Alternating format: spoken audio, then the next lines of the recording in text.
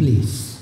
The train leaving from St. Joseph's College of Commerce is going to arrive at platform number 1C. Please stand away from the platform edge. Last Benches Association Productions.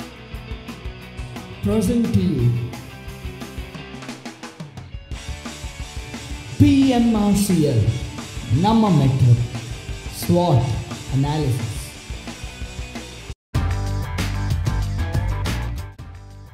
The Bengaluru Metro Rail Corporation Limited, BMRCL, a joint venture of the Government of India and the Government of Karnataka, built and operates the NAMMA Metro.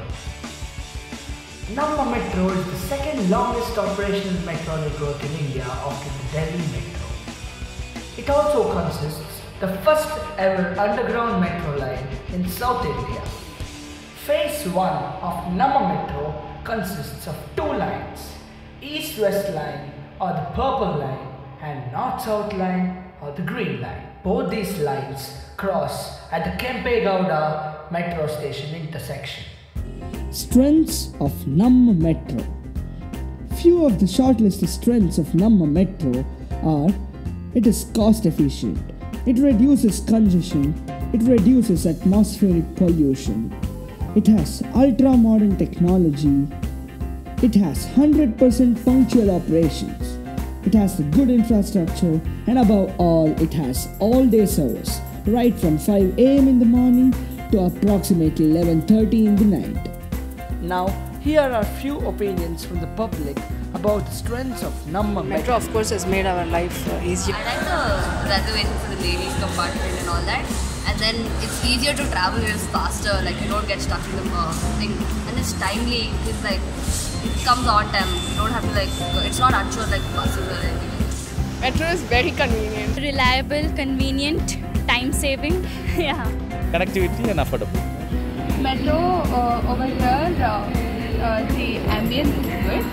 I'm really enjoying this. Fast mode of car transport from one place to another, which takes like around 2.5 hours from by road from Indiranagar to MC Road. The second thing is the cleanliness that they maintain, how they maintain the trains. It's convenient, they don't push around, they maintain a certain dignity while getting out and getting into it. I think ease of travel. I think it is fantastic. Point of selections of the stations are really good, so the connectivity is really good. Traffic that we have in Bangalore, Metro makes a big difference in people's life.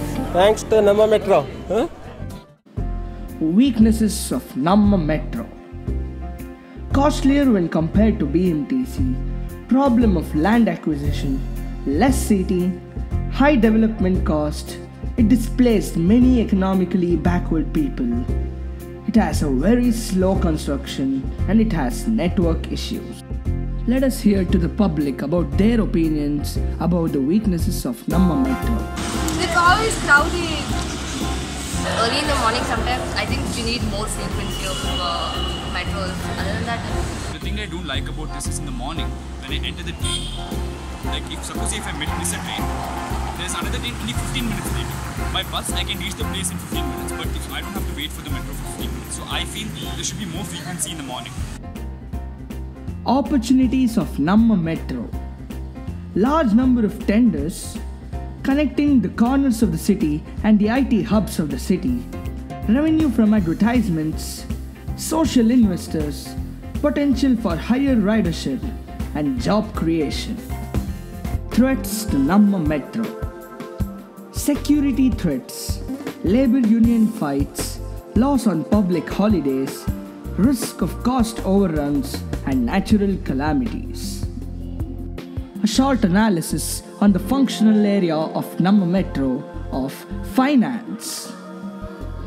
The total cost of the phase 1 of the NAMMA Metro project was 14,000 crores. The Karnataka government contributed 5,000 crores, the central government contributed 6,000 crores and the remaining 3,000 crore by various financial institutions.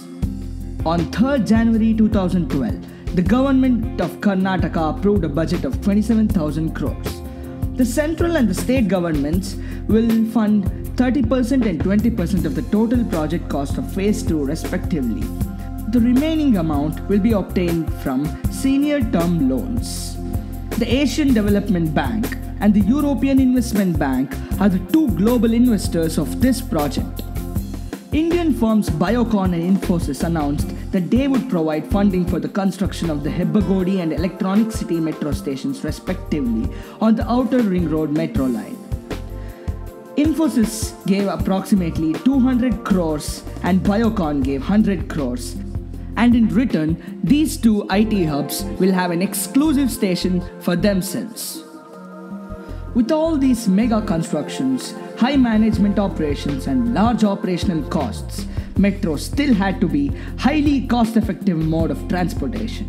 For this, various commercial spaces were created in the metro stations. Advertising avenues were created to cross-subsidize the trouble. It created opportunities to entrepreneurs and made metro an affordable operation. To make fare collection easy and effective, automatic fare collection systems are installed in every station. An additional 15% discount is given to commuters who use the Metro Smart Card, and up to 3,000 amount can be loaded into these smart cards. The minimum cost for one station is 8 rupees and the maximum cost from Yelchenalli to Naksandra is 60 rupees. Now, let us go on a round through various metro stations on the Purple Line and explore the various places around these stations.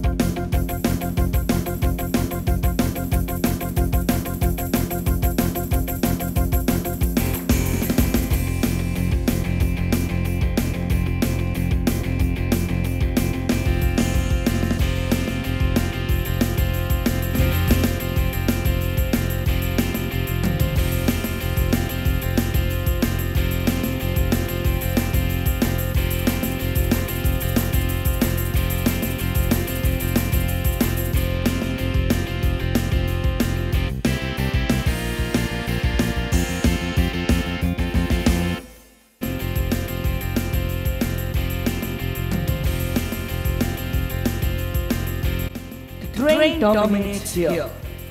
Thank you for riding with us. Hope you had a joyful ride. And presenting to you the NAMMA crew, the crew behind this project.